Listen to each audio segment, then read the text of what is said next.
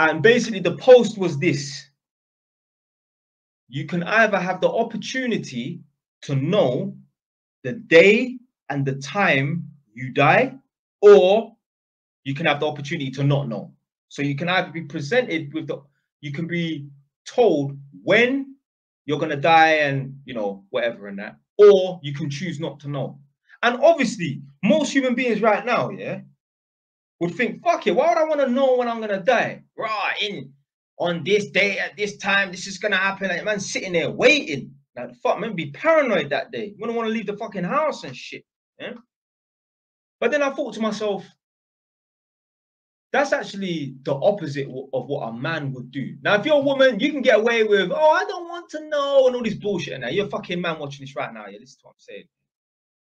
As a man, let's say this was a real situation, you could find out when you're going to die and that. Do you know why?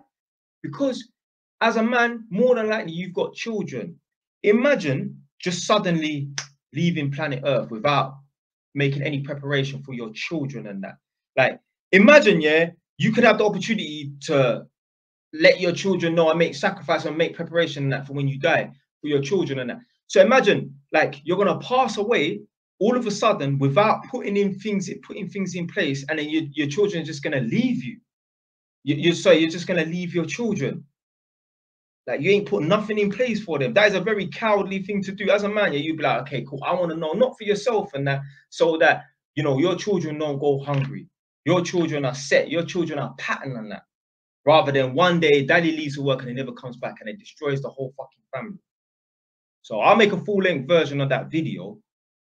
But yeah, I thought that was quite interesting. When I saw that, I think it was a post on like the Shade Bar, and I thought, yeah, let me save that as a screenshot and talk about it properly. So yeah, man. Most people, when they die, they don't have nothing in place. Nothing in they have not made no preparation for their loved ones and that. If they have a wife, the wife is left with nothing. Or if they have children, the children are left with nothing. No, as a fucking man, you make sure the people them that you're looking after are patterned even when you're not about.